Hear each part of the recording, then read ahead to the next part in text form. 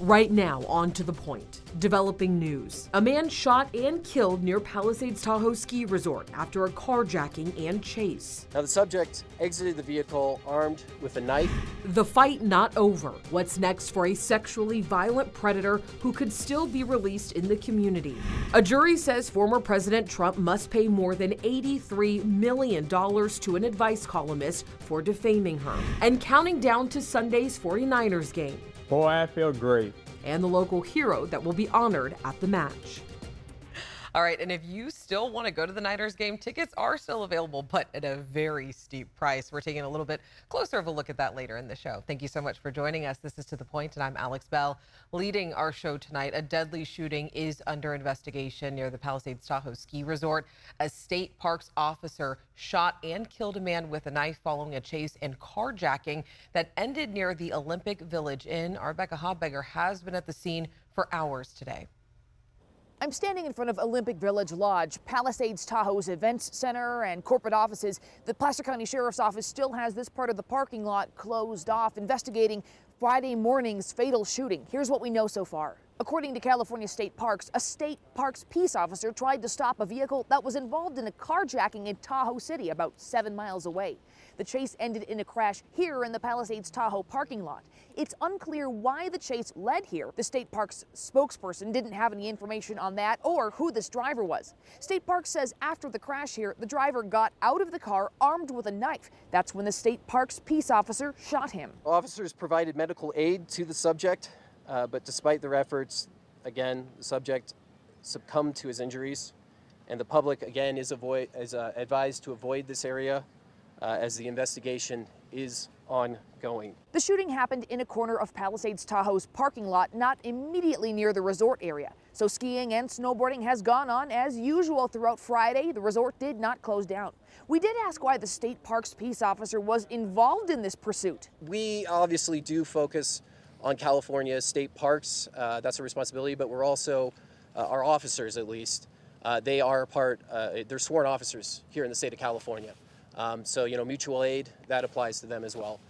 They're trained officers just like CHP has. They go to the academy. State Parks does say the California Highway Patrol was involved in the response as well. A State Parks spokesperson didn't have details beyond that. As for how uncommon it is for a State Parks officer to be involved in a fatal shooting. It's not the most common thing that happens, but it does happen. I couldn't tell you the last time, but it's not unheard of. We have been involved in officer shootings before. This state parks peace officer is on paid administrative leave pending the outcome of the investigation. That's just standard protocol in an officer-involved shooting like this. For now, the Placer County Sheriff's Office continues to investigate what happened here. They'll bring us more information as they learn it, and we'll, of course, pass that along to you. All right, Becca, thank you. Tonight, a sexually violent predator could still be released in Placer County. The Department of State Hospitals is trying to decide where this man right here, William Stevenson, should live. He has a long criminal history, including indecent exposure and sexual assault. And among concerned residents speaking out today was the Placer County Sheriff. He says that he is frustrated by this process and believes the committee created to help with public and law enforcement input is not doing as intended. From our perspective, this is just beginning to feel like many other things at the state level and just a large waste of taxpayer dollars. The Department of State Hospitals insists any new information about the housing location can only be discussed in a closed meeting. The 3 suspects in the deadly April 2022 K Street shootout were back in court today. Matula Payton and brothers Smiley and DeAndre Martin are all facing murder charges and could possibly be facing life sentences. Today, evidence from the scene was presented. Law enforcement on scene following the shooting recalled what happened. And if you remember, this shooting happened very early in the morning on April 3rd back in 2022. 6 people died and 12 people were hurt. This has been described as Sacramento's worst mass shooting in its history. And tonight, former president and current presidential candidate Donald Trump has been ordered by a jury to pay advice columnist more than $83 million for defaming her. A jury reached a verdict in just 3 hours today, and it came after a heated day in court. At one point, Trump got up and walked out of the courtroom as columnist E. Jean Carroll's attorney delivered closing arguments. Trump was shaking his head as Carroll's attorney reminded the jury that Trump did not respect the verdict of a prior trial that found he sexually assaulted and defamed Carroll and unleashed vicious attacks against her. Trump's defense argued the harm Carroll says she suffered from Trump's defamatory statements is overblown. Trump posted on his social media platform that he will be appealing this decision soon. In Your Voice, Your Vote, the upcoming election is impacting a rare bipartisan deal on new border security. The deal is at risk of falling apart after former President Trump publicly slammed negotiations between Senate Republicans and the White House. They have been negotiating this bill for months, and tonight some GOP lawmakers are arguing that passing immigration reform could now hurt Trump's chances at re-election.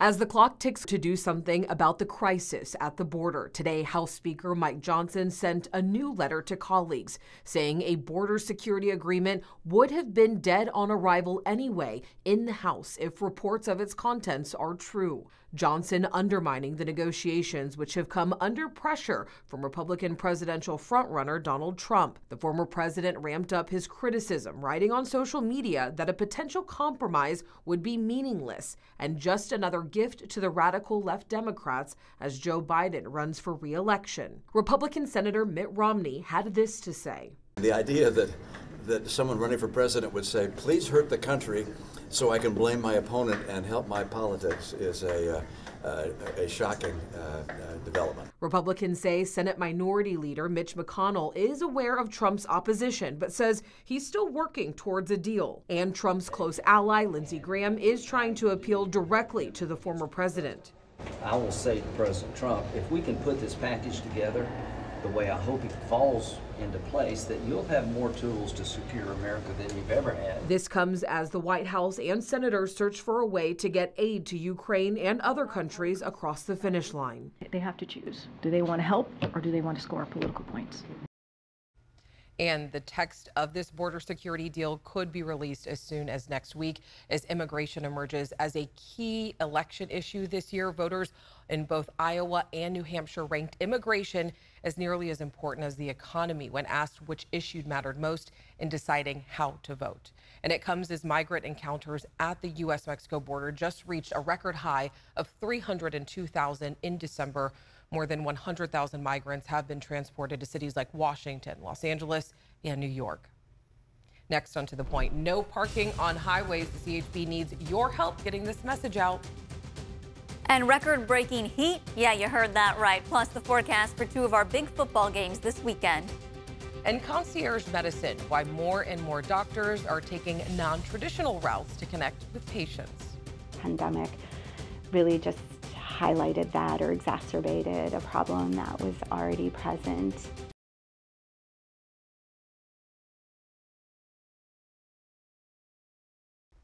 All right, if you are headed to the snow this weekend, don't let this happen to you. The CHP says that people are parking along highways and blocking the roads. They towed 18 cars near Kirkwood over the weekend. The CHP says they have to do this when cars become a hazard for drivers and snowplows. And it's dangerous. Parking on the highway is just dangerous in general, but especially parking when you're in the lane. That's a big no-no.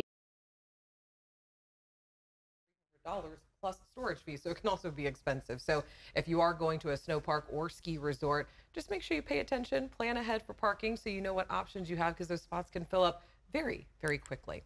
All right, let's get a check of our weather. Devin making To The Point history here. Well, you always see her as a reporter, but doing weather tonight for us. Happy to be here. How is it looking outside right now? It's a little chilly, right? It is. I would take a light jacket if you're headed to dinner outside, but things are only going to warm up, so we have something to look forward to. Let's take a look at the Big Mountain backyard. Calm conditions right now. Current temperature in Sacramento, 55. 58 in Stockton and Modesto, and 38 in Tahoe. We are seeing potentially record-breaking heat Sunday and Monday. Temperatures climb to 70. Now in Stockton, the temps are usually only about mid-60s, so we definitely might break a record there. But then we are tracking this Category 2 storm system that the National Weather Service says is headed our way. So the sun to the storm. We're looking at the majority of rainfall coming to the region from Wednesday night into all day Thursday, anywhere from 2 to 5 inches of rainfall Tuesday to Friday. That turns into snow starting at about 7,000 feet for the accumulation, and then every day dropping down. So 6,000, 5,000, you kind of get the gist. And we could see snow as low as 4,500 feet in the Blue Canyon area. A foot of snowfall expected Tuesday through Friday with the potential of 2 feet. These rain snow conditions sticking with us until the end of the month. But great weather for Pig Bowl tomorrow if you're headed out for kickoff at Hughes Stadium. Low 60s and cloudy. A possible sprinkling of rain Saturday, but I wouldn't worry about it. Mid 60s throughout the Valley region. Headed to the Bay Area early for the Niner game. You'll be sitting mid 60s as well. 64 Vacaville, Fairfield. Sacramento Valley, we see again low 60s for tomorrow. 63 pretty much everywhere. Overnight lows drop about 10 degrees down. And then for the Niner game, fantastic weather, a high of potentially 74 at Levi Stadium, and no wind, so smooth sailing for Brock Purdy, Alex. Not a bad forecast for the weekend. Thanks, Devin. All right, next on To the Point, concierge medicine. It's becoming more and more popular as doctors experience burnout. And the search is on for Smokey Bear, stolen near Lake Tahoe.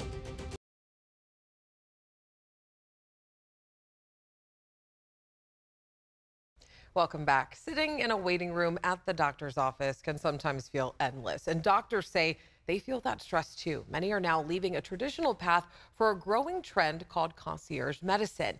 As Julie Koharic reports, it's giving doctors more time with patients and keeps them from feeling burnout too. Introductions. I'm Dr. Lori Burkholz. A quick back and forth. In the current broken system, a treatment plan. Patients just don't get time. And repeat. I was starting to feel the classic burnout type symptoms. That's why Dr. Burkholz hung up her old stethoscope and picked up a new one. Ability to create relationships with patients was disappearing. When she left the traditional hospital model, she found what she was missing in concierge medicine. So really bringing the emphasis back onto the relationship between a provider and the patient. In 2020, right as the pandemic hit, she opened the doors. Give you a brief tour of her new practice. The pandemic really just highlighted that or exacerbated a problem that was already present. And it's a common trend among doctors all over the country. It's estimated there are between 10,000 and 25,000 working under a similar system. That's expected to keep growing. So what is it?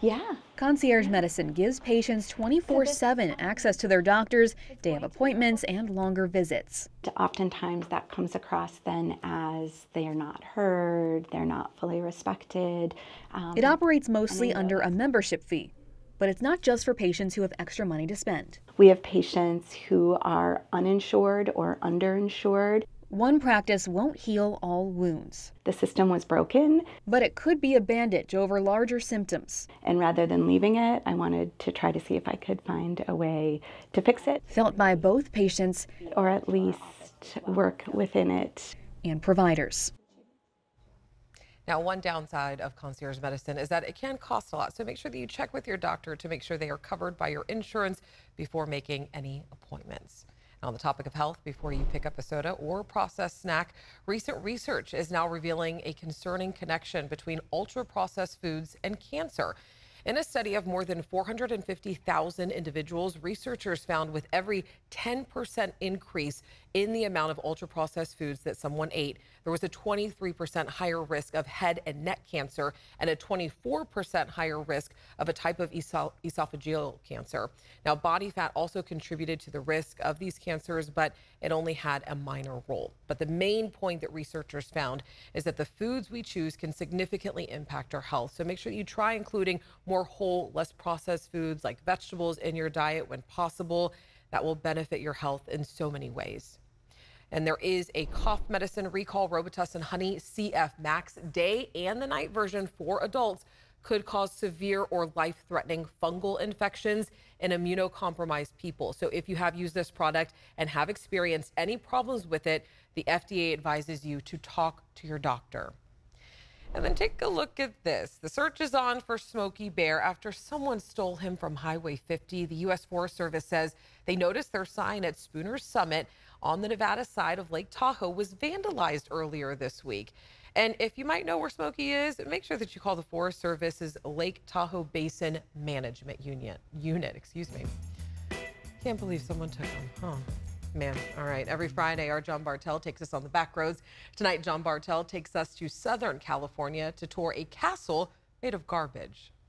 Mansions and even villas are pretty common in Los Angeles County, but towering above the suburban homes in Glendora is a castle, but not just any castle. There looks like there's a lot of, I don't know what was this junk or what do you? Yeah, scrap. See, there's a Volkswagen motor in there and a toaster. Oh. And the cobblestone scrap heap fortress is known as Rubel Castle, the dream home of Michael Rubel. He was a builder since he was a little kid. His father died when he was 6, and he just started building fortresses and digging tunnels. The multi-story junkyard tree fort in this picture was just one of many janky structures that 10-year-old Michael built in his youth. Scott Rubel, who's Michael's nephew, says his uncle was a half-feral child who grew up working on a citrus orchard. So Michael wanted to live in the packing house.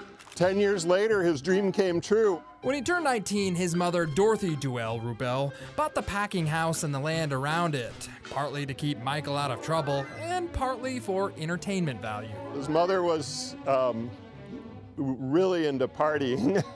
Michael's mom was an actor on Broadway and was well known in the entertainment biz. She constantly hosted movie stars and entertainers in the packing house, which became known as the Tin Palace. Jack Benny was one of them. Alfred Hitchcock, President Eisenhower was here in 1963. Here's a funny story about President Eisenhower trying to use the packing house elevator. Michael pushed the down button and down he went, and then the fuse blew. And Eisenhower got stuck with his head sticking out of the floor. Over the years, Michael tried his luck in many failed entrepreneurial ventures, including growing eggplants and raising frogs in the old concrete irrigation reservoir on the property. Michael pulled the plug here, and there was a big spout of water came about a mile down the road, and frogs were falling out of the sky. When Michael pulled the plug on the reservoir and it fully emptied, he decided to start on his lifelong dream of building a castle and clock tower. There was a lot of building going on here and no one knew Oh it. yeah, we built for years before the neighbors could see what we were doing. Working from the bottom of the empty 12-foot reservoir, Michael enlisted the help of artists and his nephew Scott to erect the metal frame which would become the clock tower.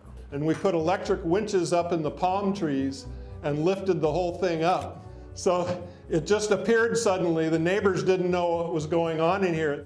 Michael had no money, but he had a knack for getting free materials and inspiring young artists to work for him in return for space of their own. So this was a shared space. Yeah, there's a lot of art always going on in here. So people had their own motivations for building their own little spaces. Rock by rock and junk pile by junk pile, Michael and his friends eventually finished the clock tower and the castle in 1986, all without a single building permit from the city. We had our contentious moments. Despite some pushback from the city, the mayor eventually issued Michael a proclamation of good community standing, ending years of conflict and endorsing the castle as a local monument. They fought us because they sort of had to, but on an individual level, they loved us. Michael Rubel died in 2007. Today, his legacy lives on through the eyes of tourists that get to explore the castle and its many quirks. You can see all the hard work here, but what you can't see is all the parties, you know, and that's what really built this place, is hundreds of friends. From Rubel Castle in Glendora, I'm John Bartel. Hope to see you on the back roads. That place looks full of memories. All right, now it's your turn. If you got something in your town that would be a great road trip destination, make sure you reach out to John. You can always text him at 916-321-3310 to share your ideas. All right, next on To The Point, the 49ers versus the Detroit Lions. What to expect in Sunday's NFC Championship game. And for those of you joining us on the ABC 10 Plus app, here's a look at what's coming up tonight after To The Point.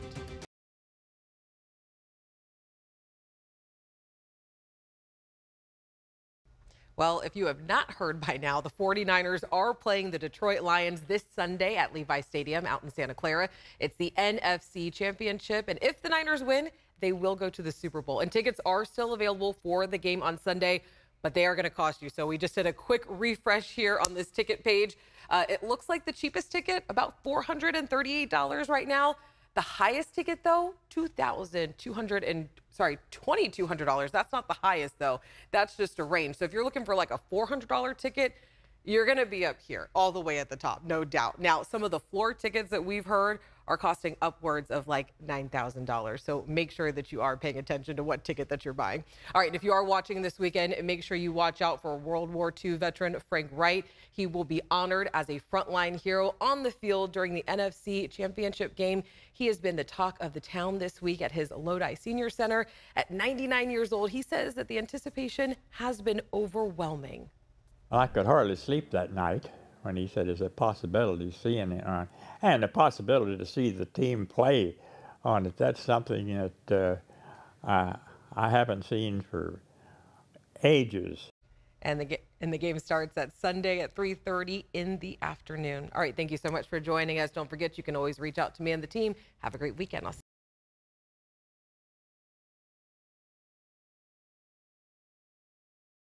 Hey, it's Alex. Just wanted to say thank you so much for watching. I really love hearing from everyone, and I hope that you'll stay in touch. Reach out to me on Facebook at AlexBellTV, or you can email me at tothepoint@abc10.com, or you can even send me a text message at 916-321-3310.